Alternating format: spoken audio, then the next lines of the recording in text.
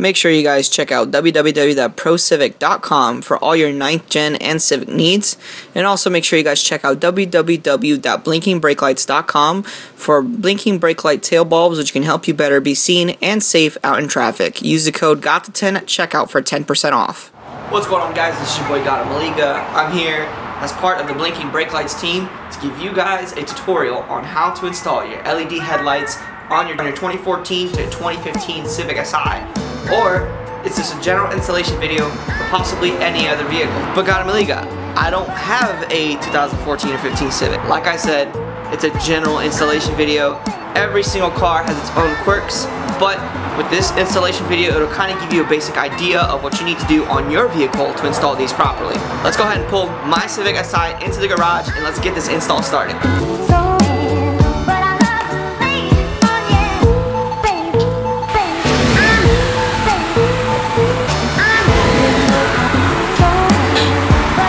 So, as you guys can see, this is my 2015 Civic Si Coupe. Her name is Clementine, and we're going to be working on her today. We're going to get these LED headlights installed, and then we're going to see how it looks. When you order your headlight kit, it should come on at least 3 things: your resistors, the bulb itself, and an adapter if need be. My specific car needs an adapter in order for it to work. So, let me show you what you're going to need to make this install possible. So you're going to need a general tool set, and also you're going to need your Blinking Brake Lights LED headlight bulb kit. Like I said, usually comes with the bulb, the adapter, and the resistors. So from the looks of it, it looks like to me that we're actually going to have to take off the headlight assembly itself in order to make this install as simple and as easy as possible. So that means I'm going to have to get rid of the front bumper in order for me to get to the screws that are on the headlight assembly itself.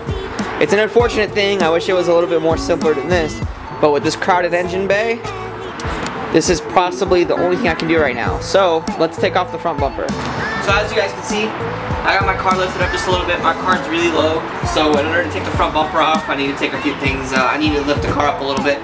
So if you have some jack stands and a jack, that would really help. The way I did it is I put my car on top of 2 planks, and then I have some bricks, some gliding bricks laying around. I just put them on top of the bricks. But if you're gonna do something like that, make sure your car is in gear, so as an extra layer of safety, always put the e-brake on. And another thing is, always have safety glasses. So, let's put them on. There we go. That's all there is to it. So, whenever you're working under your car, you always have to have safety glasses because things can get in your eye. Trust me, I've been down that road before and it sucks. So, let's take the front bumper off.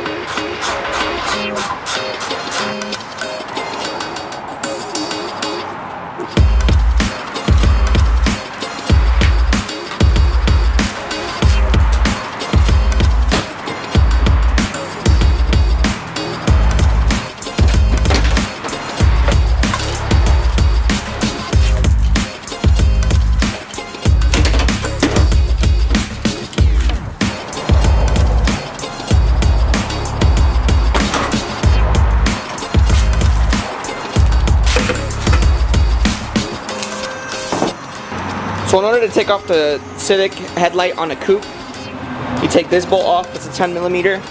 Then you gotta get an extension because it's really tight in here. You get an extension, it's another 10mm here.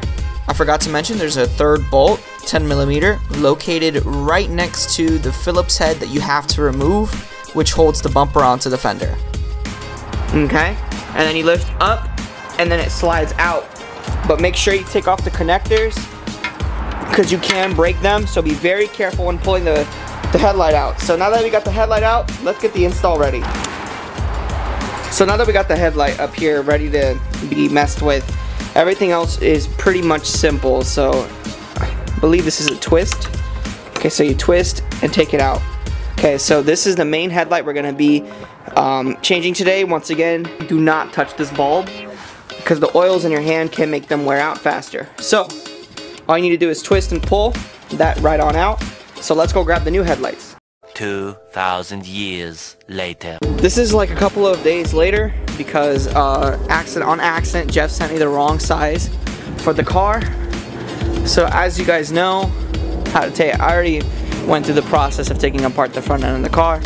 So it's 3 bolts, one more time, one here, the other on the side, and one up here. And then make sure you take off these connectors for the headlight, daytime running lights and high beams, and then the blinkers. And then on this side, it's actually a little bit different. Surprisingly enough, I actually had to snip a zip tie that was grabbing onto the housing. I have no use for this, so I just snapped it off because I honestly feel like it's useless. So yeah, everything is off right now on the car. You can see the front end is completely taken apart, and my jerry-rigged horn is still here, still working nice, which is, it's always nice to have, that setup, that horn setup that I had earlier working. If you missed that video, I'll link that on the top right-hand corner of your screen right now and in the description. So here we have the 2 headlights, okay?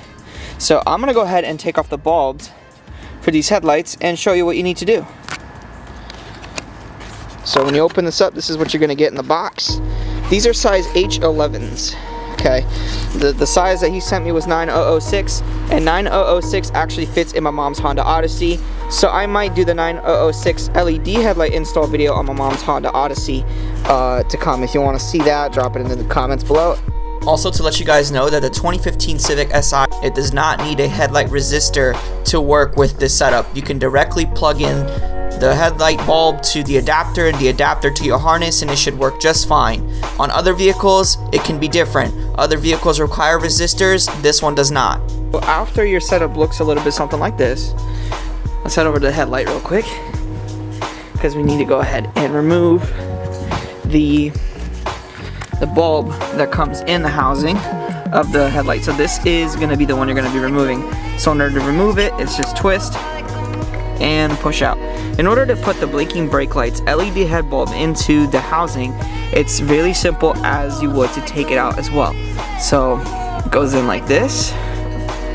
So it's simple, twist, and there you go. It's in the housing. So let's go ahead and do this to the other one and then toss this in the car. Now, I want to let you guys know beforehand, connect your headlights, the headlight bulbs, the resistors, and the adapters to the harness first, because when you connect it to the harness first, you turn the accessories on, turn the headlight on, you're gonna see if it works. If it does not work on one side, there's not an issue. Just take the connector off, flip it to the other side, and then connect it back in, and it should work. Please do that before the headlight housing's in.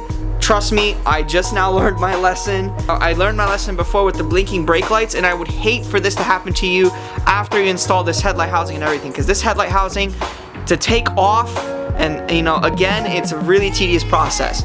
So make sure that you have the headlights connected first and make sure that they're working before you put everything back together.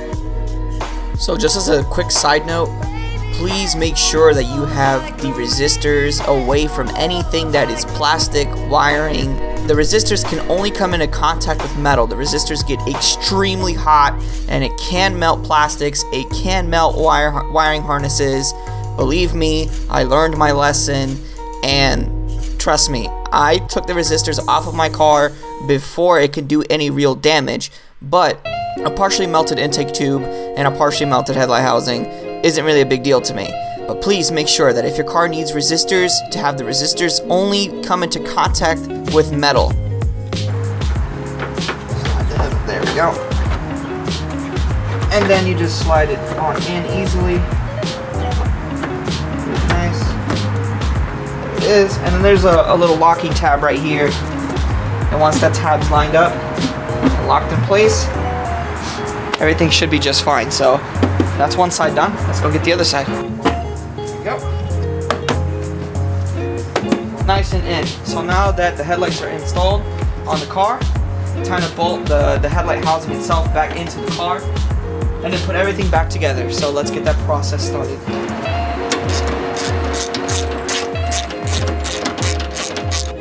Then you get the one on this side, just down here.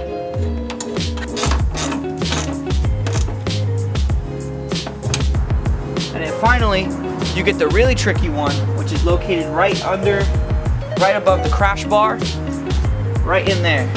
The one I showed you earlier. You're gonna put the bolt in your tool, and then very, very gently snake your tool right on in, right until the bolt catches. So, and then tighten it like that. So this side's done. Let's go to the other. And is that side done? So now it's just a case of putting the whole front end back together, and then you're done. So I'm gonna go ahead and do that off camera because I've already taught you guys how to remove the front bumper on these cars before. So I'm gonna go ahead and do that on the car, and then we're gonna see the headlights working. You see us, you really wanna be us. I be off the Xanax with a backwood, I be teed up. Felicia, told her about Felicia. Shorty way too bad, just hit my DM, girl, I peeped her. Hey Keisha, oh Alicia, your man can't be the plug because I saw my this way cheaper. Give me 2 more years and I'ma pull up in a Beamer. New Balance on my sneakers. Ballin' way too hard, I never been up on the bleachers. Smoking way too much, man, I been geeked up. Bitches see the back and try to prove why they a keeper. Tia, I be off the reefer, trying to touch it and whether I'm rapping. So hopefully you guys enjoyed that little install video, and hopefully that was a little bit helpful. Like I said, if you guys want a pair, the link will be down in the description, so www.blinkingbrakelights.com. Once again, special thanks to Jeff. And like this video, subscribe if you enjoy my content. Make sure you guys follow me on Instagram and on Twitter. That's down in the description below. This has been your boy GataMeLiga, and I'm out. Peace.